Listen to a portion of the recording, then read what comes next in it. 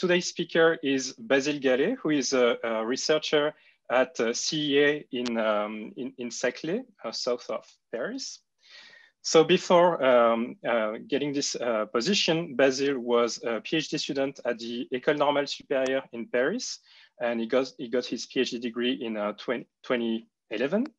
He has done 2 postdocs, one at Scripps in 2012, and the other at Orsay in 2013.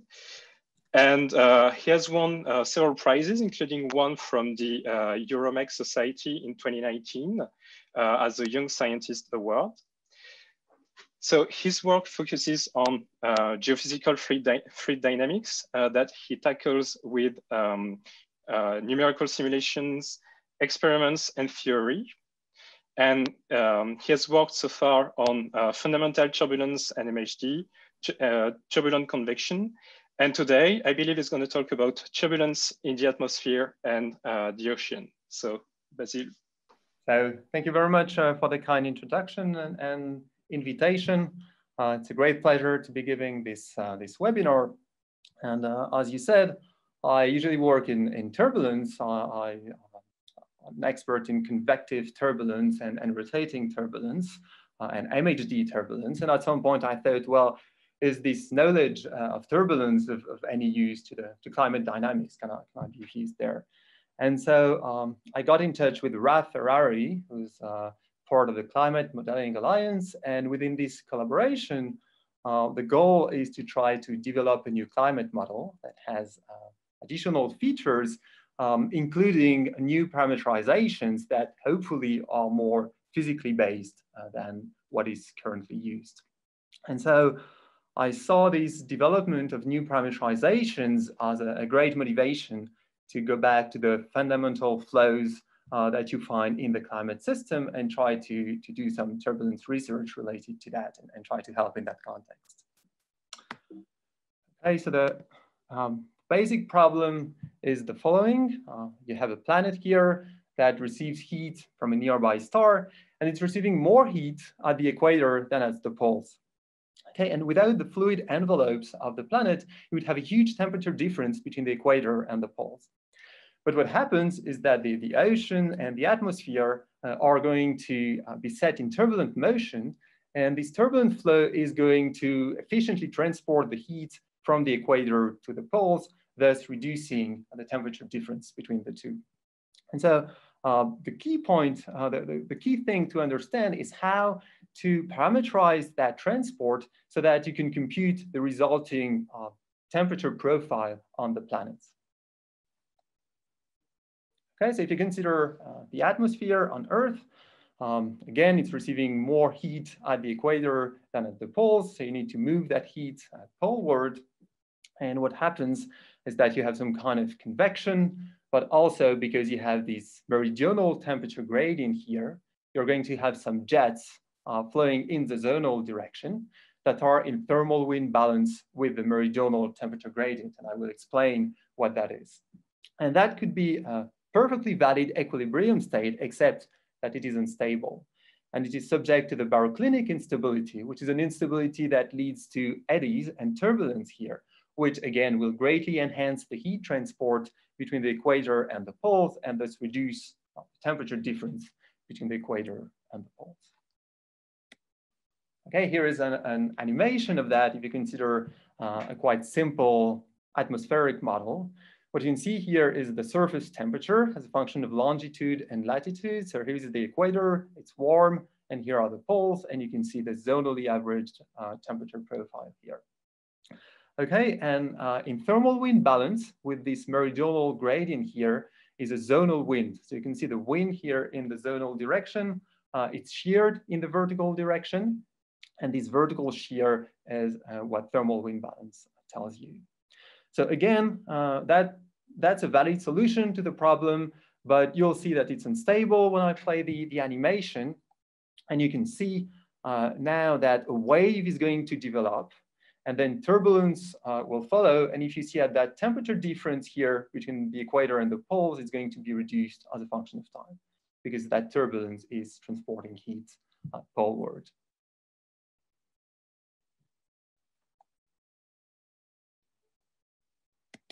Okay, here is another movie, but now that's data. That's from a reanalysis. I got that on John Marshall's website. You're looking at the potential temperature. Fortunately, I don't have a color scale, but you can guess that red is warmer than blue. And if I play that animation, what you can see are intrusion of warm fluid that are moving northward. And here you can see some cool fluid that's moving southward. So here there's a correlation between the meridional velocity and the temperature, which means that there is a turbulent heat flux towards the poles here. Okay, you get the same picture in the ocean, and I'll be focusing here on the Antarctic circumpolar current, which flows around Antarctica here. So if you zoom in on that region, you have a temperature gradient again between Antarctica and the more equatorward latitudes. And associated with this temperature difference, again, there is a flow, a current, which is in thermal wind balance. And again, this flow is unstable because of the same baroclinic instability. It evolves into turbulence. And you can see here that there are some turbulent eddies. And what's represented here is the surface velocity from the Southern Ocean State Estimate. It's a reanalysis. And if you unfold that picture, you can see what it looks like as a function of longitude and latitude. And you can see some, you can kind of get some jet-like features coexisting with some isolated vortices here that you can see. Okay, so this turbulent heat transfer, it's not going to be resolved in the ocean part of a climate model. So it has to be parameterized using ad hoc coefficients, some kind of turbulent diffusivities, if you wish, that have to be tuned to produce the expected behavior.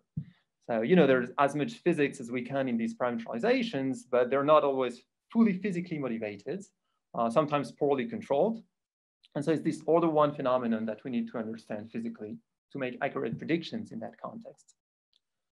And yet, if you consider even the simplest settings of baroclinic turbulence, and I will show you what that is, that's the two-layer quasi-geostrophic model, which I will introduce in a few slides. Well, even for that simple model, we do not understand the scaling behavior of the eddy diffusivity. So I'll be asking questions such as, what physical processes set the eddy diffusivity? What is the scaling behavior of that diffusivity with respect to the external parameters of the problem? And then once I've understood that scaling behavior, can I use it as a parameterization? Can I use that diffusivity as a closure when the system is subject to some large-scale forcing, which is inhomogeneous in the meridional direction, like you would have on a planet? Okay, so there's going to be three parts, but really there's one long part here where I will introduce the two-layer quasi-geostrophic model, focusing on uniform planetary vorticity for the first part. I will derive a scaling theory based on a homogeneous model, and I will show you that the scaling theory can be used as a parameterization when the system is forced by some inhomogeneous driving the meridional direction. So that's a nice fundamental fluid dynamics problem, but it's lacking important ingredients of planetary dynamics, especially planetary curvature, which I will include in the second part of the talk through the beta plane approximation. I will show you what that is. And I will augment the scaling theory to include that effect and show you its skill as a parameterization again. And finally, a few conclusions and perspectives on what we need to do if we want to have a fully efficient parameterization for a true climate model. Okay, so two-layer quasi-geostrophy. Here is the model. You can see it's quite simple. It's two layers of immiscible fluids that are treated in the shallow water approximation, meaning that inside each fluid layer, the velocity field is independent of the vertical coordinate. These two layers are rapidly rotating around the vertical axis and subject to the gravity. And this fluid here in the bottom layer, it's heavier than the layer on top. And in fact, we'll consider that it's heavier because it's cooler fluid here and warmer fluid on top. Now you can describe this system by considering two stream functions, psi1 and psi2, inside the two layers, layer 1 and layer 2. But it also proves insightful to change variables and use instead this barotropic stream function psi, which is just the average of the two stream functions. And this is going to be the part of the flow that is invariant in the vertical direction, meaning when you average over the two layers. And the associated barotropic flow will correspond to most of the kinetic energy in the system. You can form another variable, which is the difference between the two stream functions. Now, what's nice is that in quasi-geostrophy, or in geostrophy, the stream function is directly related to the height of the fluid layer, meaning that the difference in stream functions is directly related to the height of that interface here.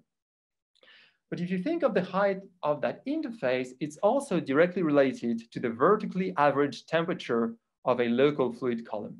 Okay, consider that position, for instance, there is more dense fluid here, more cold fluid. So if I average the temperature over the vertical, that fluid column is colder than when the interface is at rest because I have more cold fluid here. In this part here, I have more light fluid, so the vertically averaged temperature is higher. So on vertical average, you can say that here you have warm fluid, here you have cool fluid.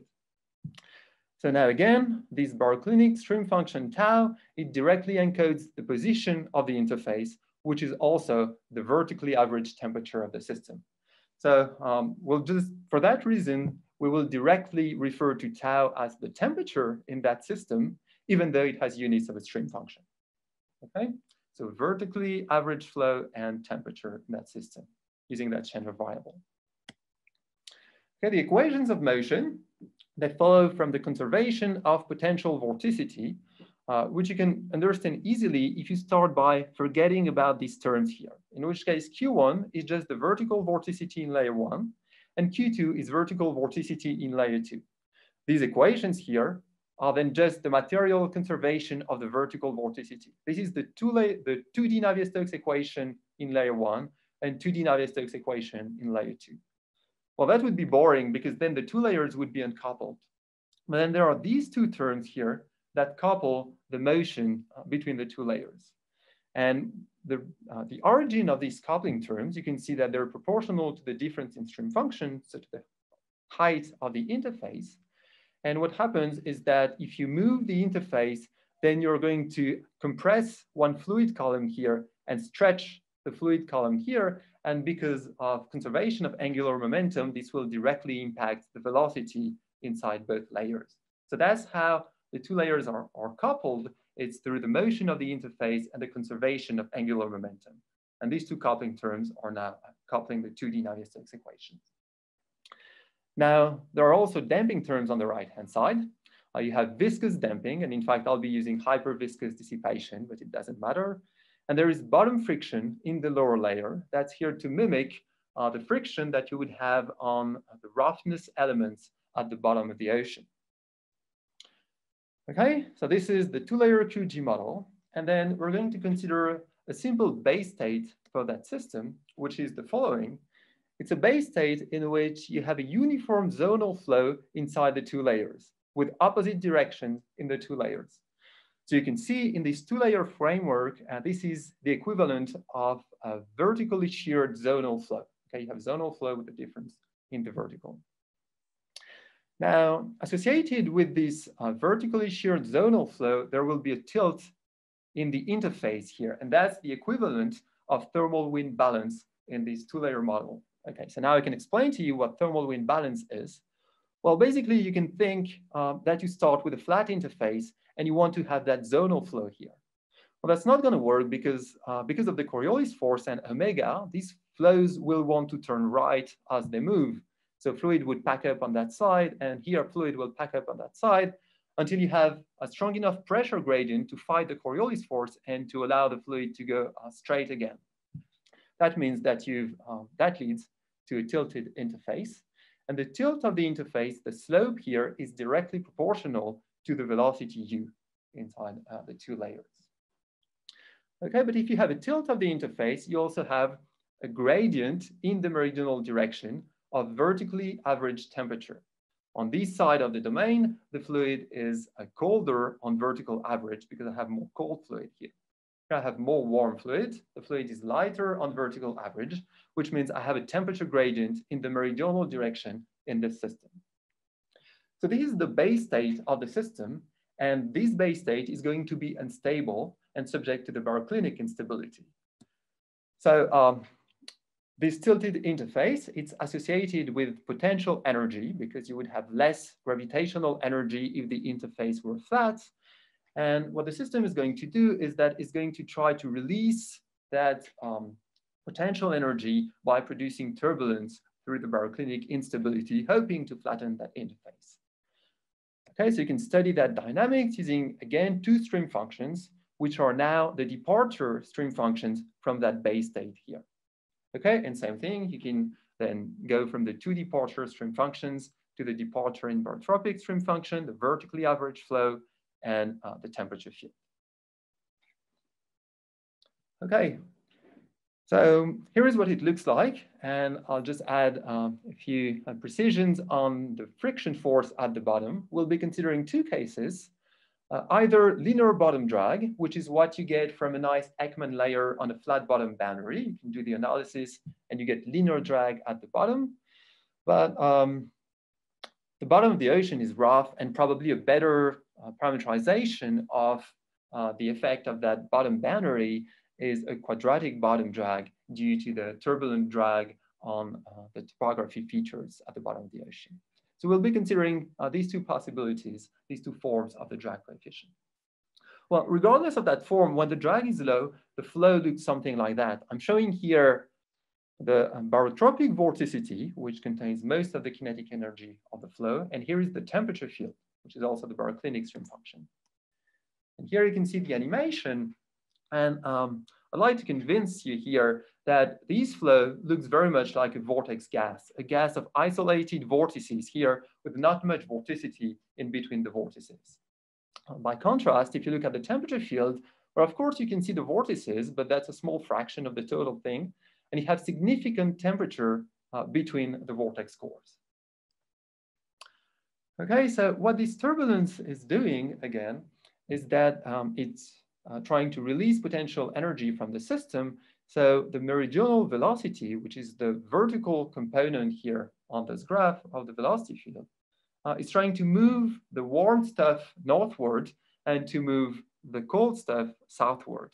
Okay, so there is a correlation between the vertical velocity here, the y component of the velocity field, and the temperature field, which you can see here, which means that there is a net meridional heat flux V times tau, meridional velocity times temperature in the system. And we would like to, this is exactly the quantity that we would like to know if we're to deduce a parameterization. That's the quantity of interest. So instead of that, we'll be using an eddy diffusivity, that diffusivity being the heat flux divided by the background temperature gradient, which I told you because of thermal wind balance is directly proportional to U. Okay, so diffusivity is just heat flux divided by gradient. And that's the quantity of interest for a parameterization.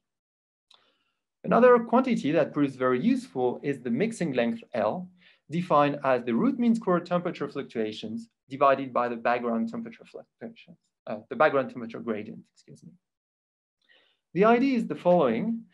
If you have a fluid column that starts with its initial temperature, inside this background gradient, well, you can idealize the turbulence picture by thinking, well, it's going to travel over a mean-free path that's typically L, and that's this mixing length, before colliding with the turbulent environment and relaxing to the local value of the background temperature.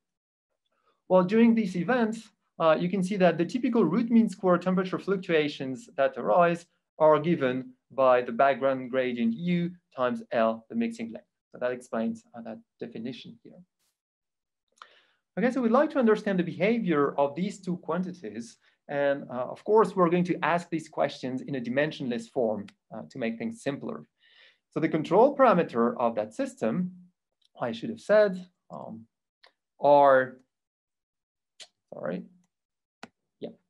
that's the deformation radius here, which a length scale that arises in the coupling term between the two layers. So it's a length scale that depends on the density difference here and the rotation and G.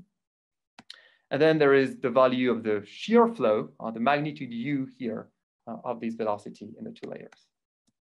Okay. So we're going to non-dimensionalize these diffusivity D and this mixing length L using U and lambda, which are the two parameters of that system. And we'd like to understand the behavior of the diffusivity and mixing length as a function of the drag coefficient, which again, we make dimensionless using the two parameters of the system, U and lambda. Okay, so the drag coefficients have different dimensions depending on whether it's linear drag or bottom drag. So this is linear dimensionless drag coefficient, kappa star, and here the quadratic drag coefficient in dimensionless form, mu star. Okay, so we're asking the dependence of these guys as a function of those guys. And of course, we're not the first ones to wonder about that behavior. And in fact, Thomson and Young did a fairly extensive numerical study of the system. And here is what they found. You can see the turbulent diffusivity in dimensionless form as a function of the dimensionless drag coefficient.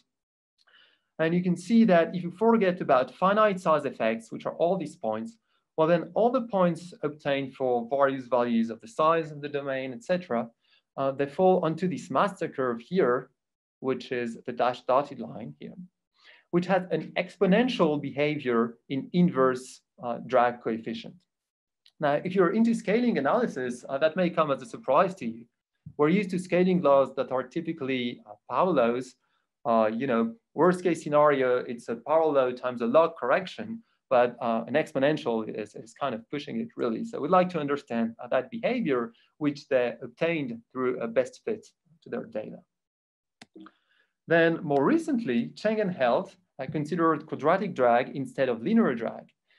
And they showed that it changes the picture quite dramatically because this very high sensitivity on linear drag is transformed into a power law dependence on the quadratic drag coefficient. Okay, so instead of the exponential, you get nice power laws with exponents that they diagnose, obtain 0.58 here, minus 1.24, which are somewhat different from the standard cascade arguments that you can use. And so we're wondering, well, can we provide a unified explanation to both the exponential scaling in Thomson and Young and the power law behavior in Cheng and Held for quadratic drag? Okay, and so we followed the intuition of Thomson and Young, who state very clearly in their paper that they believe that the flow may be better described in physical space than in spectral space. Again, that's a bit of a surprise if you're used to turbulent dynamics, because, following Kolmogorov, we think that it's a great idea to just describe the flow in spectral space. But here they're saying, well, maybe not, because you have these coherent structures and the flow truly looks like a gas of isolated vortices. And maybe you should really consider these coherent features. So that's what we did. We considered a gas of vortices very idealized. You see, they have either two values of the circulation for these vortices, either plus gamma or minus gamma. They have a core radius, which is given by the Rossby deformation radius, lambda, which is the injection scale of baroclinic instability. There is an intervortex distance here, LIV, inside this model, a typical value. And as a consequence of mutual induction between these point vortices, well, the vortex cores will move at a typical velocity, capital V here, which is circulation gamma divided by intervortex distance, maybe 2 pi times intervortex distance.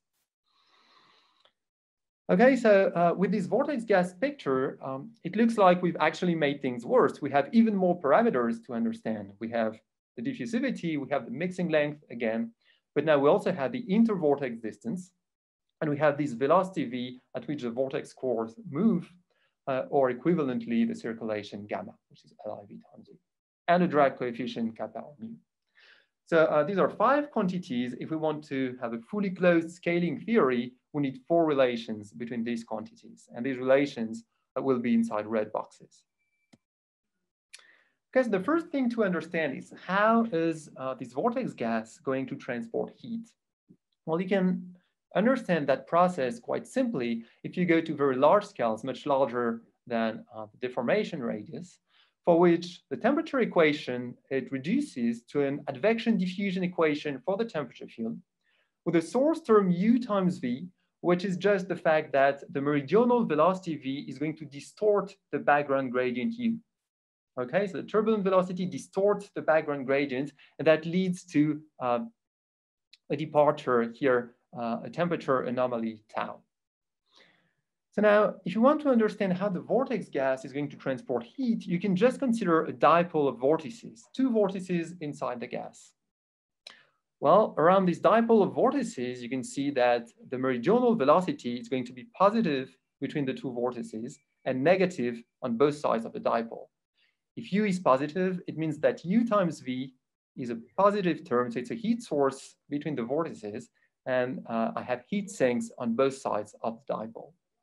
So these sources and sinks, they're directly correlated with the sign of V of the meridional velocity, which means that V times tau is positive here, and it's also positive on both sides of the dipole, okay? So I will have a net heat flux V times tau in this configuration. This does not depend on the sign of the vortices. In fact, I can switch their signs, in which case I have negative V here, a heat sink here, and two heat sources on both sides of the dipole. So regardless of the orientation of that dipole, I would get a positive heat flux V tau in the system. Okay, so you can understand heat transport in this vortex gas by considering just two vortices like that. And in fact, what I've done here is that I've integrated this advection diffusion equation with a source term over the typical process that takes place inside the vortex gas, which is that two vortices will mutually advect over a distance that's comparable to the intervortex distance, after which they pair up with other vortices inside the gas. Okay, so here is a typical simulation. You can see these two, the vorticity here. You can see the temperature, and you can see the related heat flux here. So you can see that indeed you have positive temperature in the middle, negative temperature on both sides. There is a net heat flux associated with this. And you can repeat that simulation, changing the distance between the vortices and get the scaling behavior for the mixing length and the heat flux in these simple events of dipolar heat transport. And you get that the mixing length is directly proportional to the intervortex distance. You get that the heat flux, so the diffusivity, is proportional to the intervortex distance times the velocity at which the two vortex core move because of mutual induction. Okay, so I have two relations already, and I need four, I told you. The third relation will sound obvious to the experts in turbulent convection, for instance, and I've called it the slantwise freefall argument. And the idea is the following. You can consider a fluid column here that's initially here, and in fact is going to move spontaneously. It's going to fall down this slope here and move in a warmer region. And during this, it's like the free fall in convection, except that now it's falling in a slanted direction. So over this process here, which is one mixing length, I told you can think about that as a mean free path. So this column is going to move without interfering with the other fluid column. That's this very idealized picture, which means that it's going to transfer its potential energy into kinetic energy. And if you equate the two, you get that the typical velocity of that fluid column is just u over lambda, the parameters of the system, and it's proportional to the mixing length L here in that system. And that is the third relation of the scaling theory.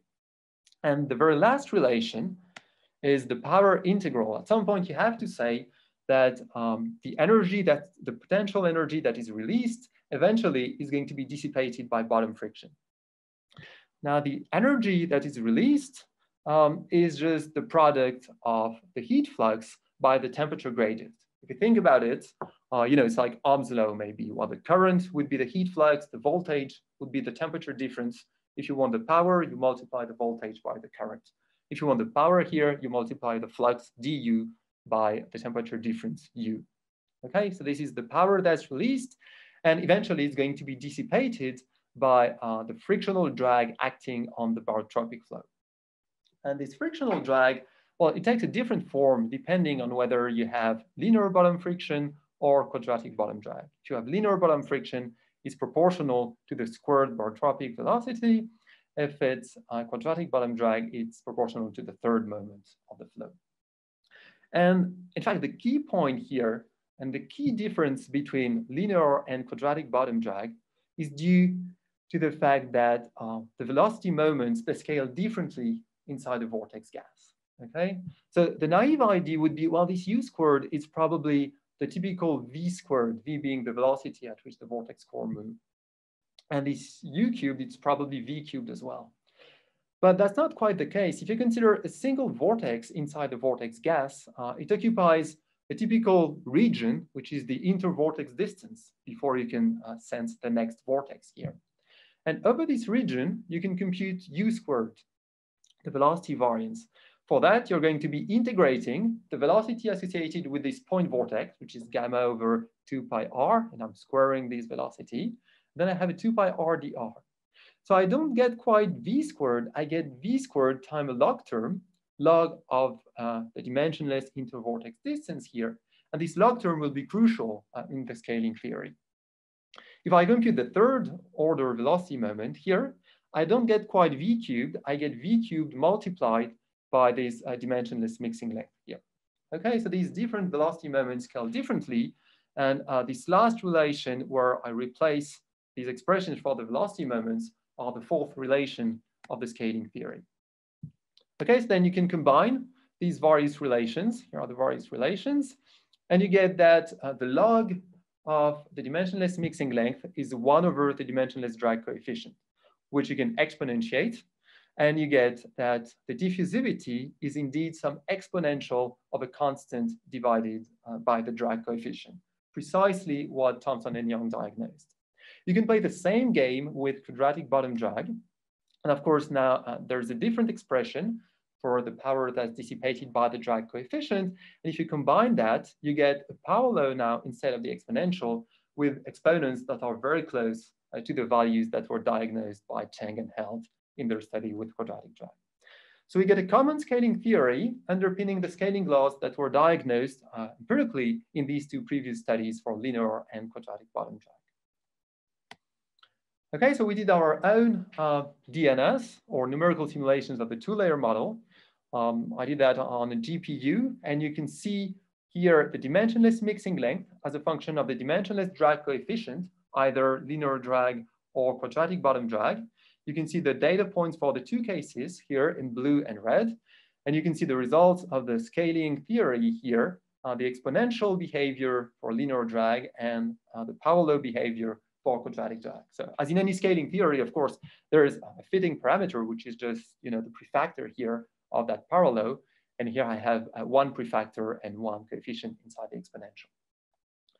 Same thing for the diffusivity. Again, a good agreement with the exponential behavior with that constraint that this guy must be twice the coefficient I got for the mixing length. And that's okay, that works fine. And here I get the power law with an exponent that's quite well captured by the scaling theory. Okay, so that's quite convincing. But now you can ask, well, now that we've understood the behavior of that diffusivity, can I really use that as a parameterization when the system is subject to some inhomogeneous driving? So I'm going back to these equations, these are coupled 2D Navier-Stokes equations, but now I'm adding these source terms here on the right-hand side. And I argue that this source term is a meridionally dependent heat flux. So it does depend on the meridional coordinate y, the north-south coordinate. And the reason it's an imposed heat flux is because if you want to form the equation for the barotropic flow, you sum these two equations, and these guys cancel out. If you want the temperature equation, you take the difference of these two equations, and you get twice this guy here, which means that you have this imposed heat flux that forces temperature anomalies in the system.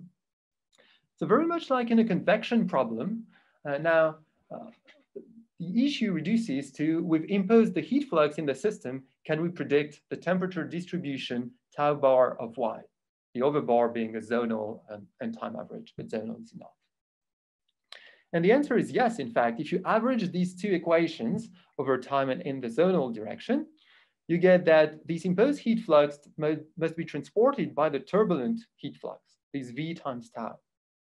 But V times tau locally, we know, due to the homogeneous model, that it's the diffusivity times U, which is the local temperature gradient in the meridional direction, while the prime is a derivative here. And the great thing is that we know D from previous scaling laws. And, we got 1 or 2 fitting constants, just the height of these scaling laws.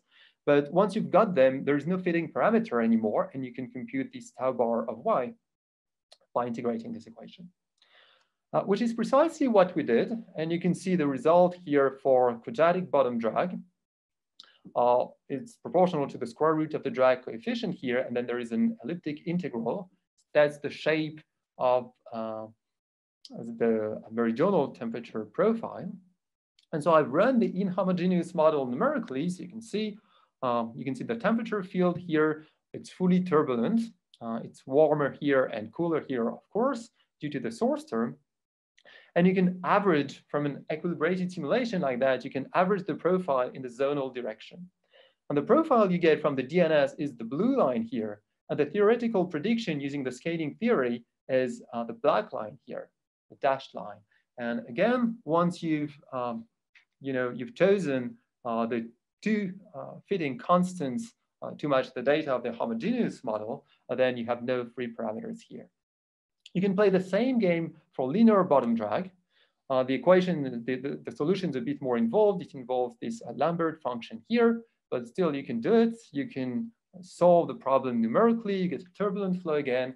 You can average that in the zonal direction. You get the temperature profile here as a function of the north-south coordinates. That's the DNS in blue.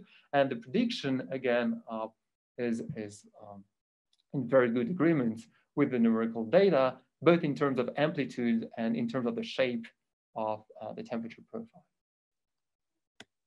Okay, so these are the conclusions of the first part. We've considered the 2-layer quasi-geostrophic model on the F-plane with either linear or quadratic bottom drag. We came up with a simple vortex gas picture from which we could derive a scaling theory that correctly captures the behavior that was diagnosed empirically in 2 different studies for 2 different forms of the bottom drag law, and in good agreement with the data.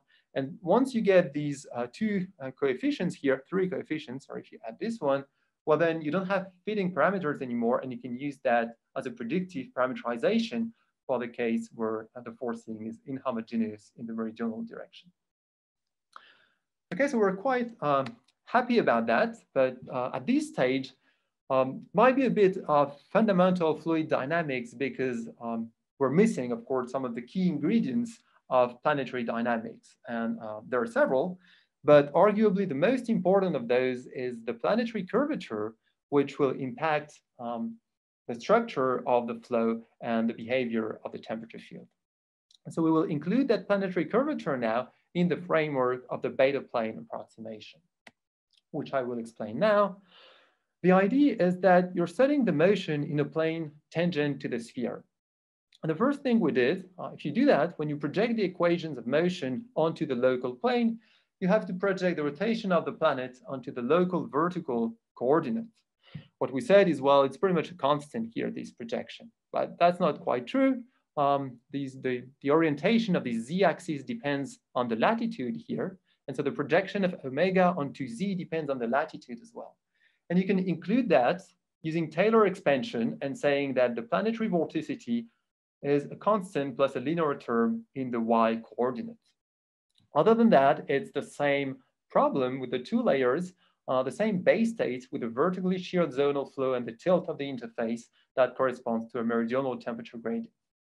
Including this beta here leads to a 1 new term here in green in the equations. Otherwise, these are the equations we solved before, written in terms of the stream function and potential vorticity.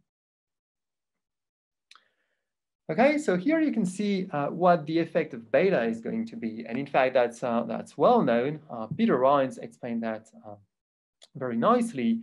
The idea being the following: if you look at the vorticity field here, you can see vortices again as before, but you can also guess that there are some zonal jets in the system, which show very nicely on the zonal velocity here, blue being positive, red being negative as usual.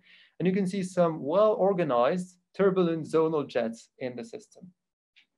And Peter Hines explained that indeed, when you include beta, even in a standard 2D Navier-Stokes equation, if you just add this beta term, what it does is that at the end of the inverse energy cascade, beta will channel the kinetic energy into zonal jets like that. And that will be the arrest mechanism of the inverse cascade. And in fact, from that, you can estimate the size of the jet or the spacing between the jets from a scale which is now called Rhine scale, which you build using beta and the root mean square velocity. So here the Rhine's wave number, which is 1 over that scale, is the square root of beta divided by the root mean square velocity.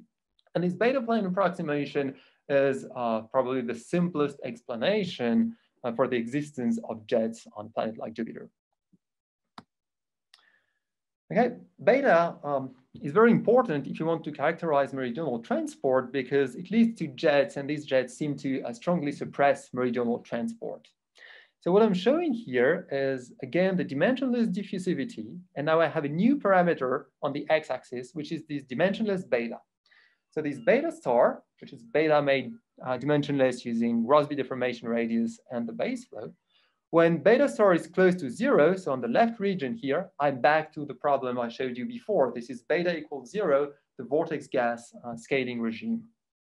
And now as I increase beta from 0, so each one of these curves is a given value of the quadratic drag coefficient. We understand the leftmost value here on each one of these curves. This is the previous theory. And now I'm increasing beta when I move to the right. And you can see that when I increase beta, D star is going to drop by orders of magnitude, which means that indeed we need to include beta if we want to get the right value for this diffusivity D star. Now, how can we understand the impact of beta on the heat transport? Well, one simple idea is to ask that question: what is the energy containing wave number or the integral scale in that system at which the inverse energy cascade is going to stop? Okay, so the barotropic flow, which is this vertically average flow, it's obeying an inverse energy cascade, which leads to an energy containing wave number, which is well captured by the ratio of the root mean square velocity by the root mean square stream function. Now, without beta, in the first part of the talk, there is a frictional arrest mechanism. Bottom drag is going to stop the inverse cascade. This will lead to a scale which is comparable to the mixing length, which is also this intervortex distance. But if you compute it accurately like that, in fact, you get a log correction. So it's 1 over L times this log correction. But now, as I've told you, if beta is large, then instead of this frictional arrest mechanism, what the flow is going to do is that it's going to channel the energy into zonal jets that are separated by this Rhine scale. And if that's the case, then the energy containing wave number in the system should be the Rhine scale, which is root of beta divided by the root mean square velocity. So here is what happens. If I start from beta equals 0, or very low value of beta, the inverse cascade is arrested by the frictional mechanism. And the flow doesn't even reach the very large scales at which beta plays a role. So the flow will not feel beta. As I increase beta, the Rhine scale decreases until it becomes comparable to that frictional arrest scale. And that's when the flow is going to feel beta. So if I want to understand the control parameter in this system, I have to make the ratio of this estimate over this estimate. And that's when this ratio is of the order of 1, that beta should play a role. Okay, if I increase beta from 0, I can further replace this U squared with the estimate from the vortex gas dynamics. So here is the control parameter that I get. It's proportional to beta star. That's the only dependence in beta star. And then all these guys here are values when beta star equals 0, which means these are functions of the drag coefficient, either linear drag or quadratic drag. It's just linear in beta star. So I'm predicting that beta should affect meridional transport when this B becomes of the order of 1.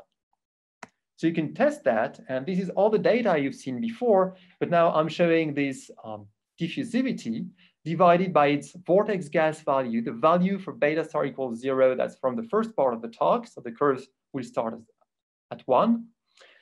And that's as a function of this parameter b. And you can see that this representation leads to an excellent collapse of the various curves onto a single master curve.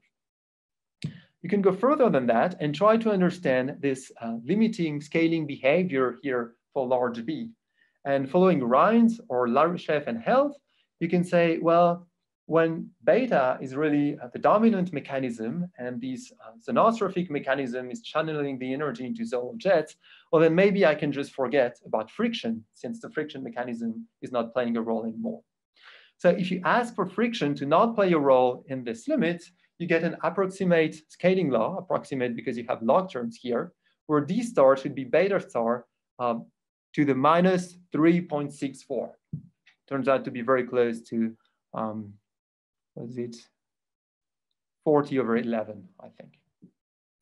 Okay, so that's the prediction if you ask for d star to become independent of friction in that limit. And indeed, this is the behavior you observe. It's in good agreement, and it's in good agreement for quadratic drag, like I'm showing you here, but also for linear drag, and I'm not showing the data here.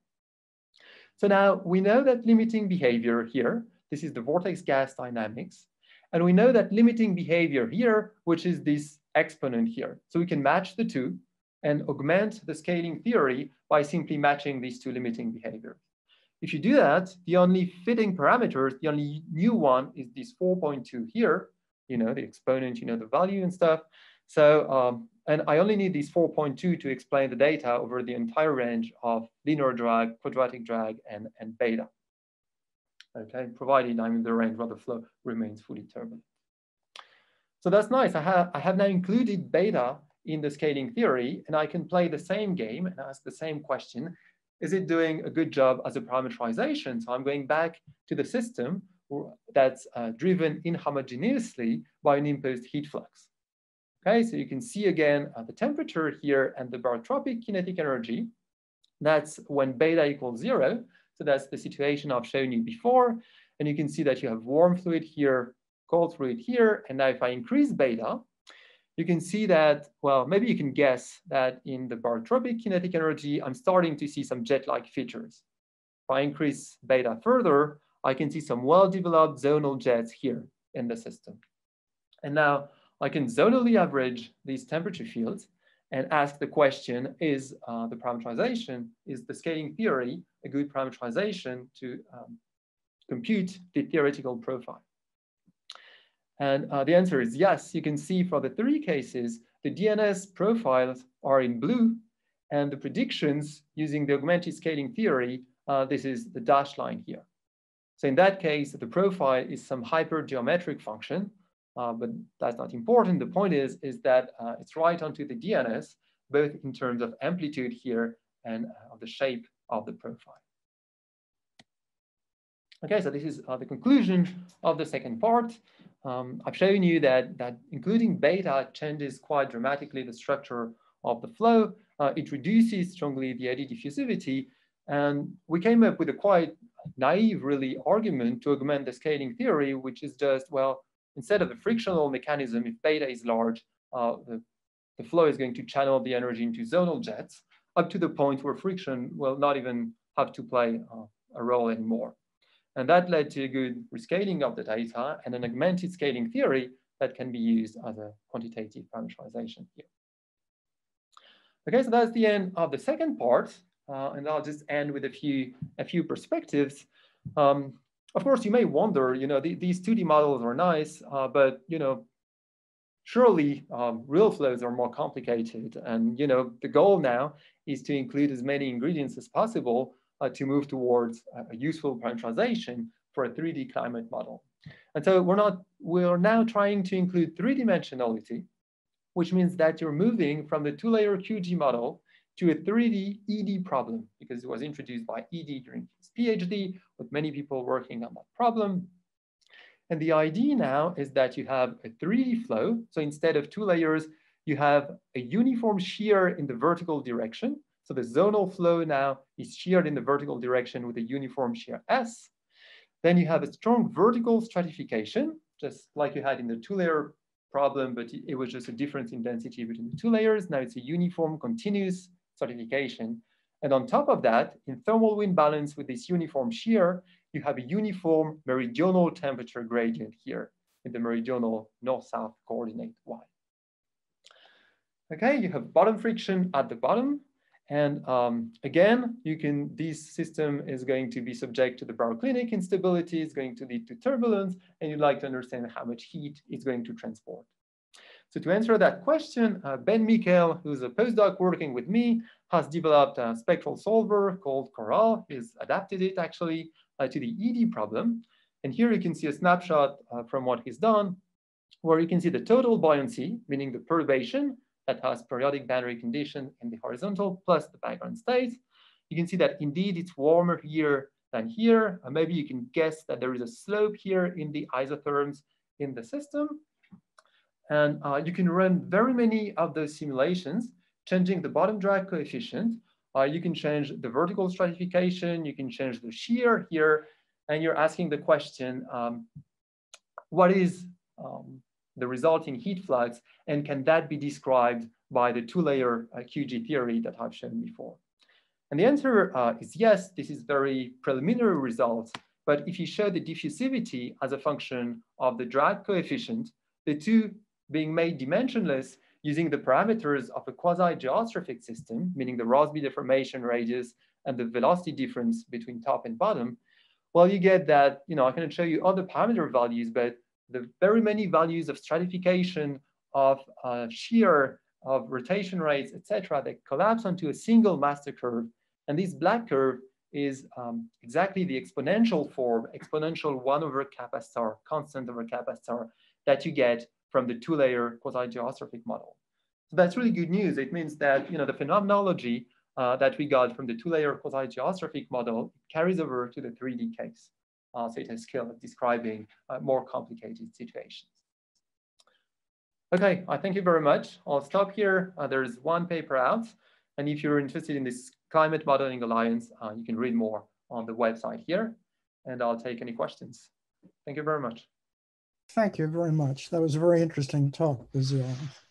Thank you. I had a couple of questions.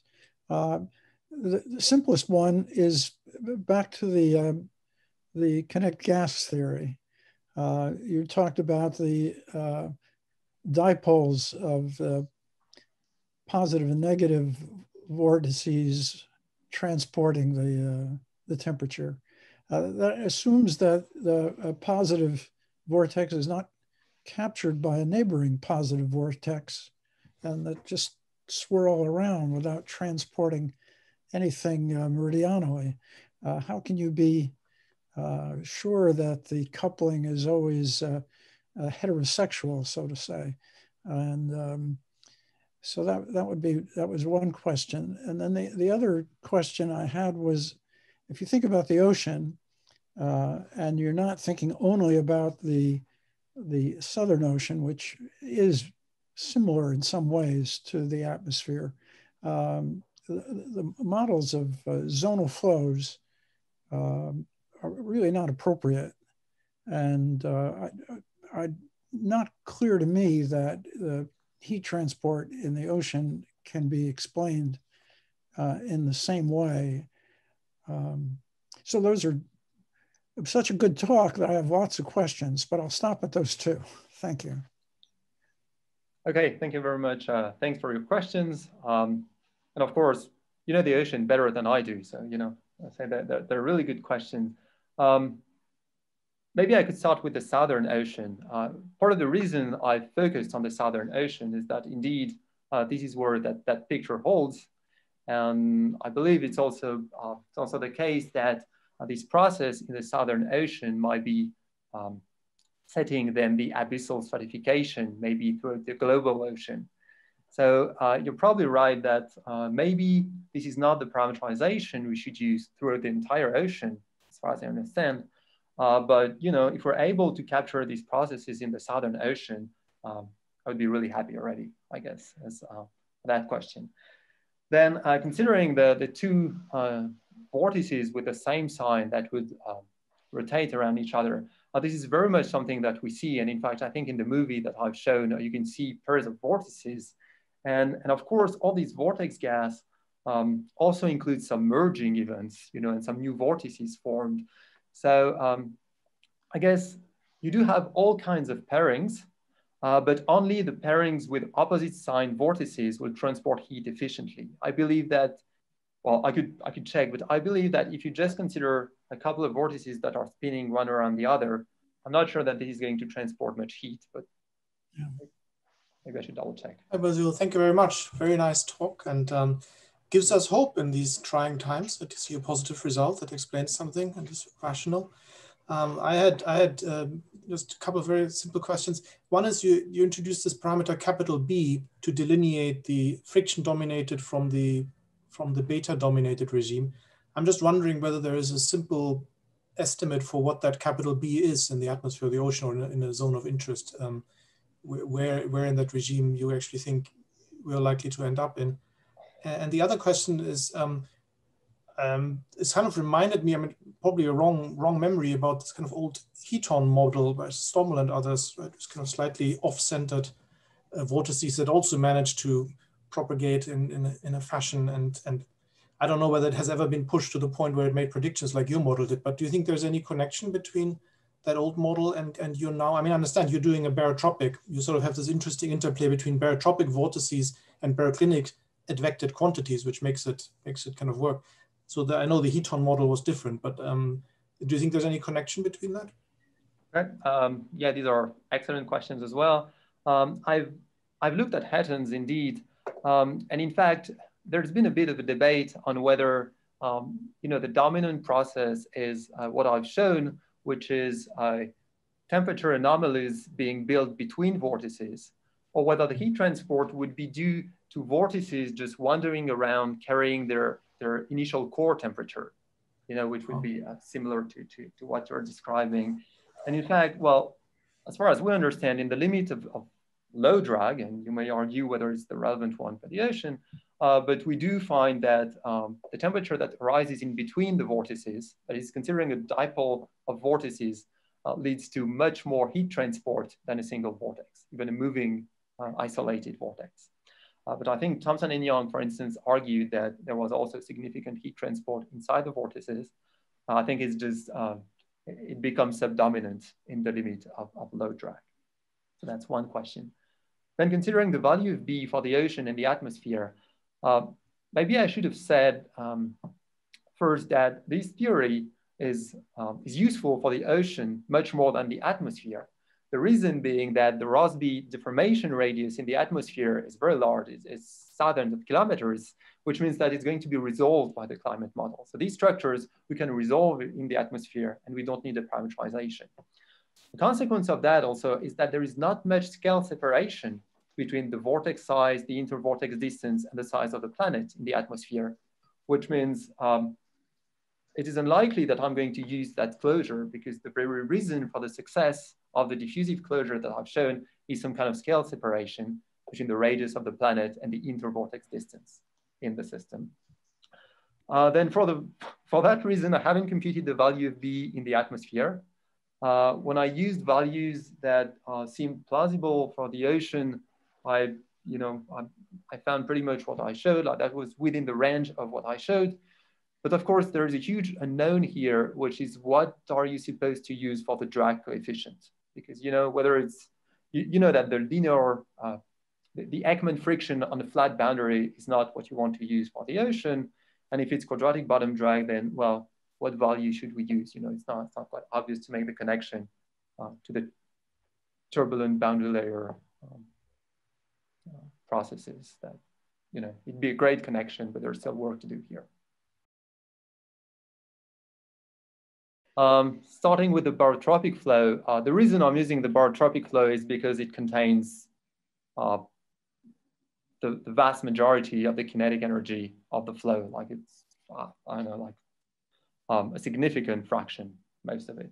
So in fact, you can really think about that flow as just this vertically uniform vortex, in which case it's really a solution to a 2D Navier-Stokes equation, and you don't have that shielding. So I guess the answer would be these vortices, they don't have much vertical structure, in which case you're back to a 2D Navier-Stokes equation and you don't have that shielding. Considering Ekman drag, Well, that's pretty much what I'm trying to do when I use linear friction, right? So I have a linear friction coefficient, which could be the result of some Ekman drag. So I could do the boundary layer analysis and compute the friction and the pumping, etc. And I would get the value of that linear drag coefficient.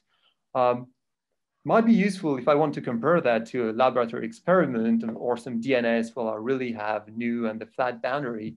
But I think no one believes that these analytical result of the Ekman boundary layer holds, as a true quantitative model of what happens at the bottom of the atmosphere or the ocean. So instead of that, people have used linear bottom drag, picking the value of the coefficient to try to reproduce things they believe look like what we expect. So yeah, using Ekman drag would be a particular case, a particular value to the coefficient I've given. So in the data I've shown you, there were, I was changing beta, and there were several curves with various colors, which correspond to a given value of the quadratic drag. And I have similar data for linear drag.